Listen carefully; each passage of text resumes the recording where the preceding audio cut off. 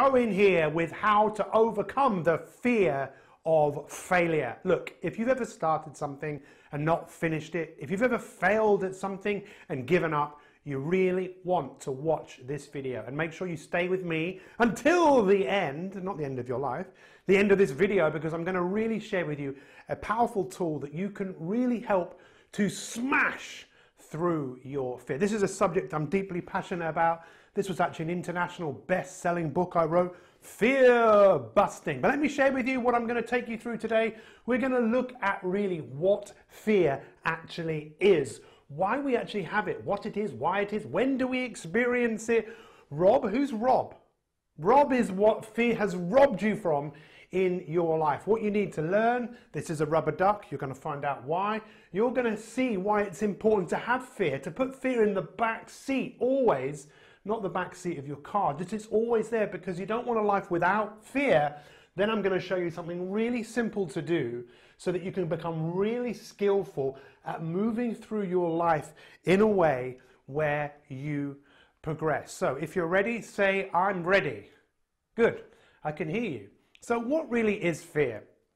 It's a natural response. In fact, did you know what the most common fear in the world is? Any ideas? Well, apparently it's public speaking, but no one was born with that fear. When we look at fear, fear really is something we have within us to help us survive. And there are only two natural fears. Do you know what they are? Fear of falling and fear of loud noises. We have those fears built within our DNA for our survival. Look, the reality is we are not really designed to live in the world that we're living in now, because we are still programmed in a way that where we needed to survive, because that was what life was all about. Once upon a time, you really were on your guard all the time because we were small creatures surrounded by bigger creatures that basically wanted to take us away. So if you came out of where you lived, not your house, a cave or wherever it was, and let's say you saw a beautiful rainbow and there was a saber-toothed tiger right there looking at you, you probably wouldn't have just said, hold on a sec, mate, and looked at the rainbow. You would have felt the fear, and the fear was there to help you do two things, either to run away or attack. In that case, I don't know about you, I probably would have run away. So fear is a natural response, and you don't want to lose it, you just want to start using it. And I know you've probably heard many popular sayings about fear, like, feel the fear and do it anyway, and there's no such thing as failure, only feedback. Now these are really nice things to hear, but really what I want to give you is a different perspective.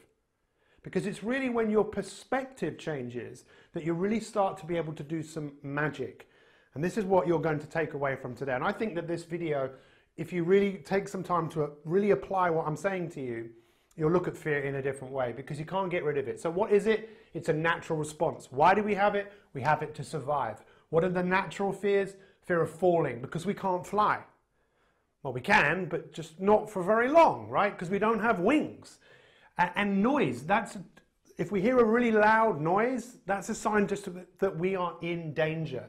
So when do we have it? Now this is really interesting, because what most of us have started to experience in life is too much fear. Why?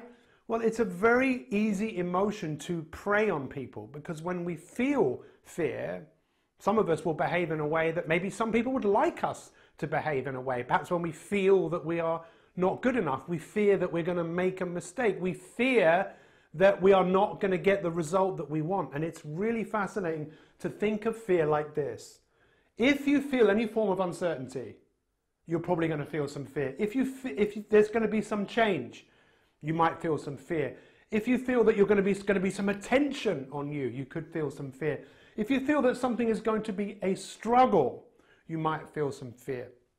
So what do so many of us do when we feel fear? We move away from the situation rather than taking the situation on. So you can't get rid of this part of your programming. You need to learn how to use it in a way where you can make progress in your life. Does this make sense? Are you with me? Because really what I want you to think about is all the times in your life where you have been robbed from getting the results that you want because you faced something that was uncertain, or you were put in a position where, do I change? Do I stay here? Or the attention was on you. I don't know whether you ever remember being asked at school if anyone's got any questions and you didn't want to put your hand up even though you had something you wanted to say because you were frightened that everyone would be looking at you if you thought you were going to struggle with something. Again, so many of us have put ourselves in a place where we've never really put our best foot forwards. So let me ask you a question. What do you think is the first sign of madness? I've once heard that it was having hairs on the palm of your hands. Whew. If you have them, maybe you are mad. But really, I heard that one of the signs of madness is talking to yourself. Now, if that was the case, we're all a bit crazy, right? Because we all talk to ourselves. And the way I help people understand what fear is, there is a part of you that wants you to stay where you are. There's a part of you that doesn't want you to be in a situation where you're under attack. There is a part of you that doesn't want you to be rejected. Have you ever felt rejection? Actually, rejection, when we feel it, it hurts. Have you ever felt rejected by someone? You thought that someone didn't like you, or someone actually said, I don't want to be with you anymore, and you felt that rejection? Rejection hurts.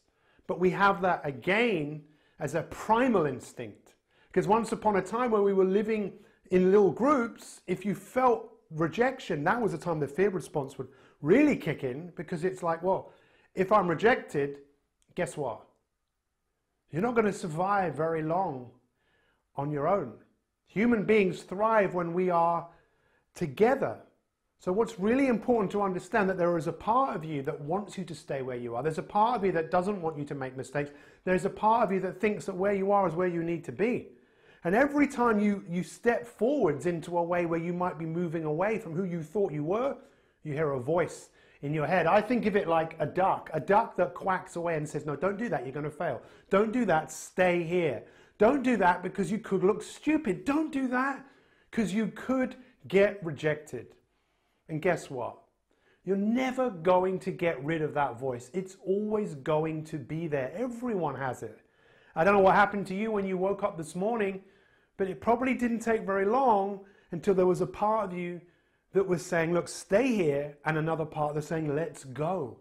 And most of us, unfortunately, listen way too much to that negative part of us. And what I'd like you to think about is, how could you use this? How could you learn to use this part of you that wants you to stay where you are?